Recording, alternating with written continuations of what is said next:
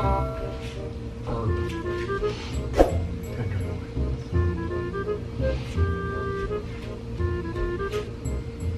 gonna eat double now. You're losing a lot of weight.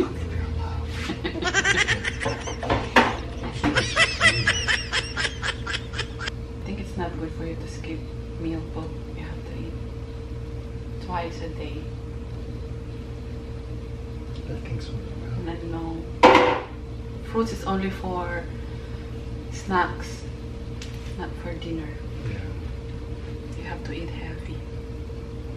I think as long as it's home cooked, you're not gonna gain any weight. I'm not worried about gaining weight. I wasn't doing only eating fruits at night too because I'm scared of gaining weight. I'm just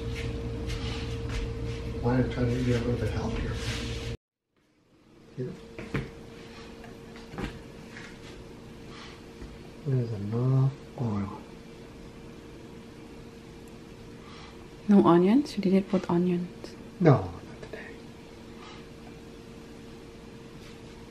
Not today.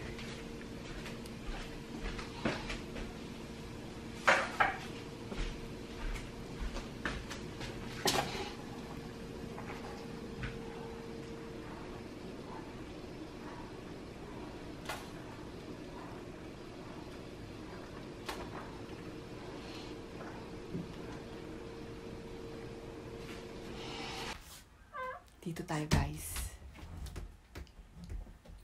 Isasara ko yung pinto para hindi tayo maingay. Para hindi natin marinig yung ingay pati sa labas. Kasi yung biyanan kong babae nanonood ng TV.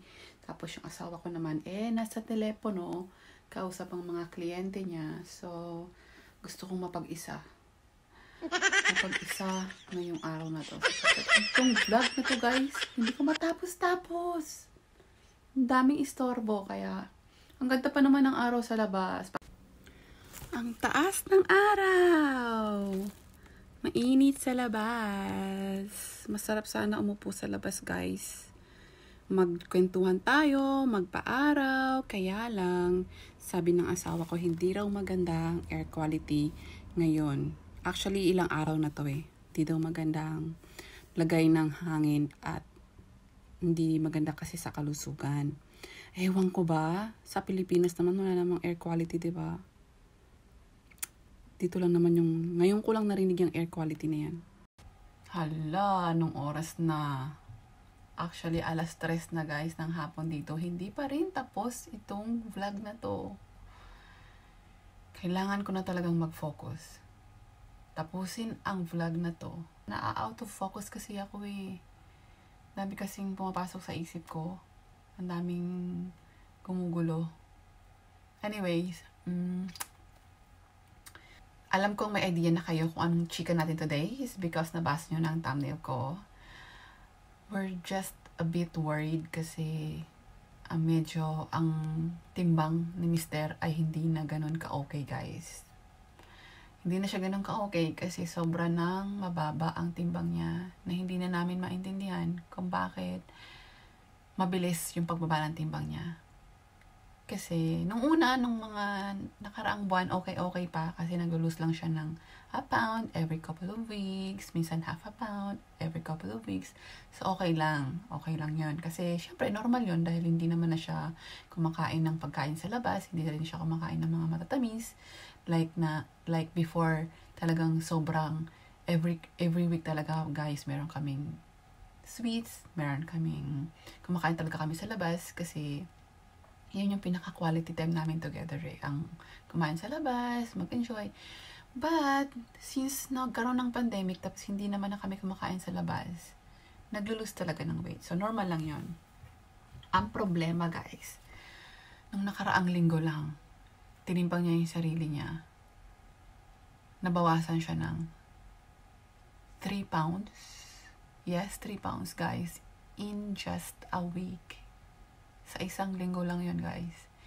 Na hindi na siya normal eh. Para sa akin, hindi na talaga siya normal. Kasi kung okay naman yung pagkain niya, kompleto naman siya sa vitamins. Meron siyang fruits. Yung oras ng pagkain niya, tama naman. So, walang dahilan para magbawas ka. Kasi siguro kung 1 pound lang yun, okay lang eh. Kaya lang 3 pounds na siya, guys. So, nakaka-worry na talaga. Meron din kasi siyang iniinom na ginger tea with lemon. So, couple of weeks pa, sinabi ko na sa kanyang bawasan. Kasi baka medyo, di ba yung lemon ginagamit nila yung sa pagbabawas ng timbang? So, sabi ko sa kanya, i-lessen. Kasi baka yun yung help talaga, kaya mabilis yung pagbaba ng timbang niya. So, ginawa naman niya, less naman. Kasi 6 times a week niya yung ginagawa. So, nung sinabi ko sa kanya, parang mga, sometimes 4 times or 3 times a week na lang niya ginagawa. Pero, ganun pa rin, guys. Actually, sumobra pa nga eh. 3 pounds a week na nga yung natanggal sa kanya, yung nabawas sa kanya. Kaya, nakaka-worry talaga. Actually, okay naman yan eh. Wala yan siyang sakit, guys. Mahika siya, mahika. Pero, yung sinasabi nilang cholesterol, diabetes, wala yan siya, guys. Salamat naman sa Panginoon kasi okay yan talaga siya. Kaya lang, may hika, oo. Pero I don't think naman ang hika is makakatulong para makapagbawas ka ng ganong kabilis, 'di ba? Kaya pag nakikita nyo siya sa mga vlog ko na lalo ngayon yung t-shirt niya ang laki-laki. Alam niyo yung t-shirt niya na yan, pag nakikita nyo yung white shirt niya na yan, extra large yan, guys. Kasi yan talagang ginagamit niya. Mga 4 years ago pa, yun na talaga ang size niya. Pero ngayon parang aabutin siya ng medium size. Which is, okay naman sana kung normal lang yung pagbaba ng timbang niya eh. Kaya lang pag mabilis na, nakaka-worry na talaga. Kaya, hopefully, okay ang lahat. Nagplano na rin siya na magpa-check up sa doctor niya. Meron siyang appointment in a couple of weeks. Kaya malaman natin kung okay ba talaga lahat. Sa panahon ngayon, yun lang talagang pinaka-importante sa atin eh. Yung healthy tayong lahat. Kasi gusto po nating magkasama-sama ng matagal na panahon, di ba? Kaya, actually, nagpa-test na yan siya ng COVID eh. Negative naman at actually, twice pa nga yan siya ng pa-check. Kaya, alam namin wala siyang COVID. Kaya lang, hindi ko alam talaga kung anong rason ng pagbaba ng timbang niya ng ganong kabilis. Kaya, siguro talagang stress lang, no? Actually, at pati nga ako, alam nyo guys, ang bilis maglagas ng buhok ko hindi ko na alam. Actually, yung kung nakikita nyo yun, ano yun eh, castor oil. Nilalay ko siya sa buhok ko. Kasi, ganito lang kaikli yung buhok ko, guys. Pero parang, nag-aalala na ako kasi ang lakas niyang maglagas ng buhok. Hindi ko na alam. Kaya, nung isang araw nilagay ko yan siya, nakatulong siya, naglasan talaga yung paglalagas ng buhok ko.